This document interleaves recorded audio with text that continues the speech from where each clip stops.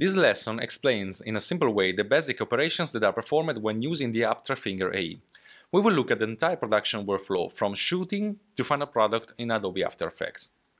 The first lesson does not include moving the camera or the device, which will stand still in the frame. We will focus therefore on the relatively simple visual effects, in which we will only move the fingers but not the screen or the device. The later lessons will discuss much more complex sequences involving different methods for tracking the screen of the device. The purpose of this lesson is to show you how to make a shot where your iPad screen is framed and the user moves something using a finger on the screen. These movements will be used later in Adobe After Effects to show the contents of the display device in which the user, indeed, moves an object. Create a basic environment such as this one. The iPad almost completely fills the frame, but it's not perfectly centered and it's slightly rotated relative to the axis of the camera. For the purposes of this lesson, we recommend placing the camera on a tripod and not to move the iPad throughout the shoot.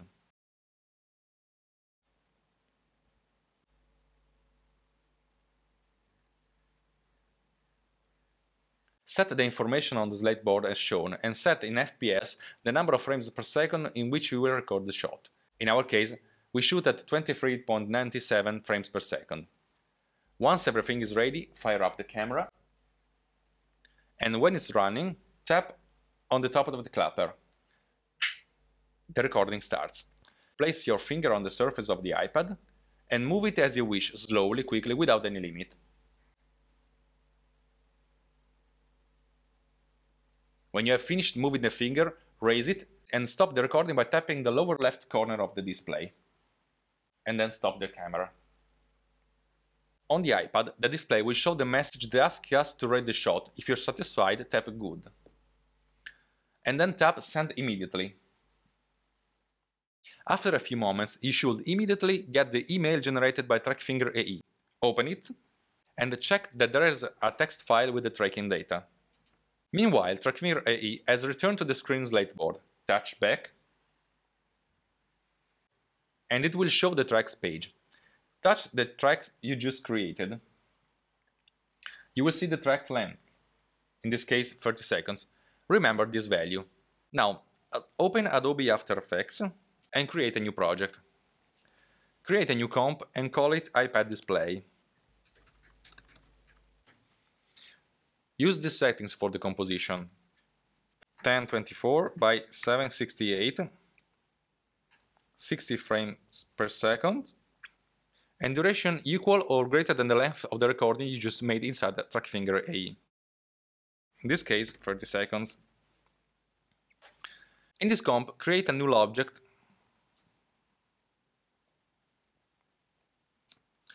and rename it Finger. Open your email application and then the email that has just arrived. Select the attachment and open it. Select all the contents of the text file and copy it. Return to Adobe After Effects, select the level null Finger, go with the playhead at the very first frame of the comp, and then paste. When you expand the values of transformation,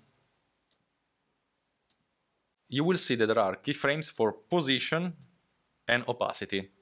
If you keep the null layer selected, you will see the path of the null layer. This is the path that the finger has carried out in our recording. We will now import graphics of our comp, insert a background like this one. And then an object that moves with the movement of your finger. In our example, as an object that will be moving, we will use this image of a Polaroid photograph.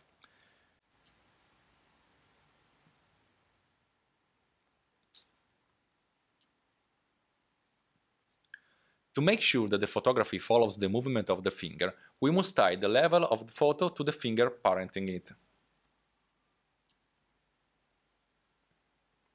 If we try to render the comp that we just created, we will see how the photography closely follows the movement of the finger.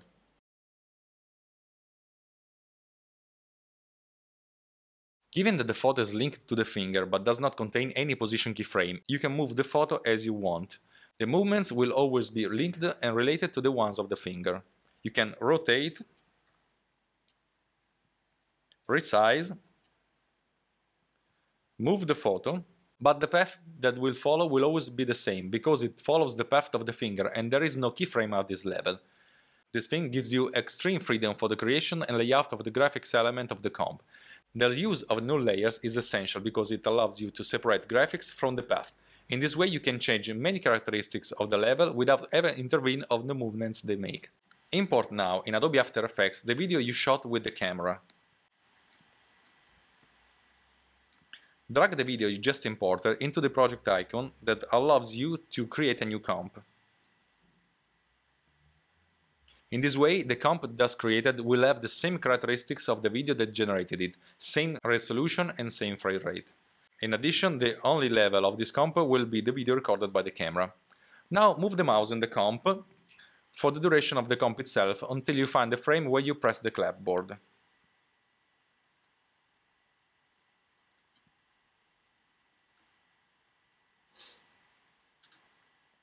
When you see the white flash, mark it with a marker, Ctrl+8. This is the time when you start the recording in trackFinger AE, and therefore it is also the time instant in which to start the display of the iPad comp that you just created. Place in this comp the comp of the iPad display, making sure that the beginning of the level you inserted matches the marker that you have just made. For a simple test, resize this layer and move it into a corner so you can see both your fingers and the effect of the comp that contains the contents of the iPad display. Now play the comp in order to be sure that the time is synchronized.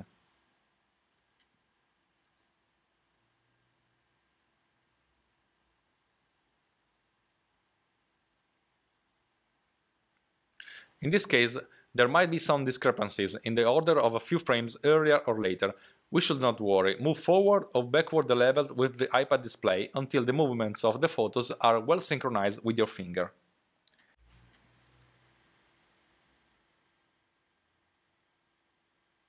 Okay.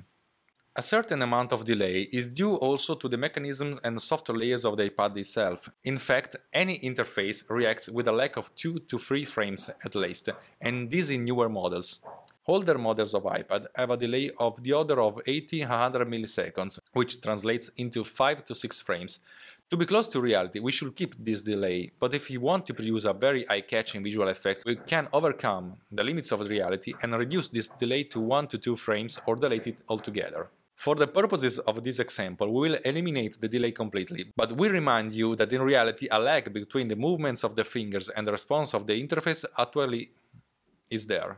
So if we want to create something very realistic, we have to leave the delay in our comp. At this point we can distort the level with the Polaroid in order to adhere completely on the edge of the iPad frame in reality. Reset the size of the level to 100, then apply at this level the effect corner pin. Move the 4 corners in order to make them adhere perfectly to the edges of the iPad.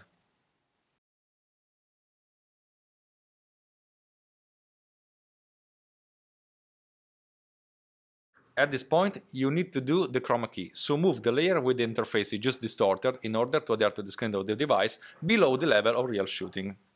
It is beyond the scope of this series of lessons to deepen properly the extraction of key. You will still find many tutorials on the internet and explanation on how to get the perfect key in any condition. We will assume in this series of lessons that the key extraction is not a big deal and we will focus on other aspects of the compositing. Now try to play, render in the comp and see how the contents of the display reacts to the movement of the finger. If you're not satisfied, you can try to anticipate or delay the level of the display from the iPad of a few frames until you reach the desired result.